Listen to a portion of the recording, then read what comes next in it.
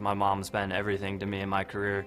She's taught me how to swim. She's been with me through the hard times. She'll help you when you're having a bad day, you had a bad practice. She'll make you dinner, cook you up that pasta for the carbs to get you ready to go for the next day. So Swim Mom is, I wouldn't be where I would be in my career without my mom.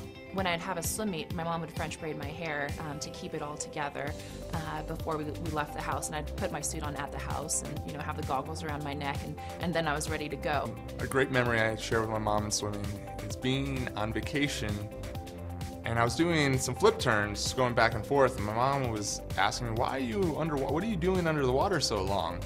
And when I flipped, and then I completely turned, so I was on my stomach, and then I pushed off, and it was a very long process.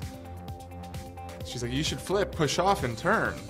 And it was like groundbreaking for me. I was like, what?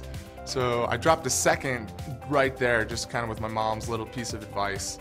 And I was very young at that point, and it really did stick with me that, her mother knows best. I won the 400 IM, and she's like super shy, my mom is, and all the officials, she was officiating, and all the officials were like, you know what, you should give Elizabeth her award for the 400 IM. And that was just, it was like an awesome moment. Her being able to give me a hug on the podium and sort of taking that moment of like relief and excitement. It was super special, and I know it meant a lot to her, so it means a lot to me too. My mom means the world to me. What she's done for me, I don't think anyone can compare to that.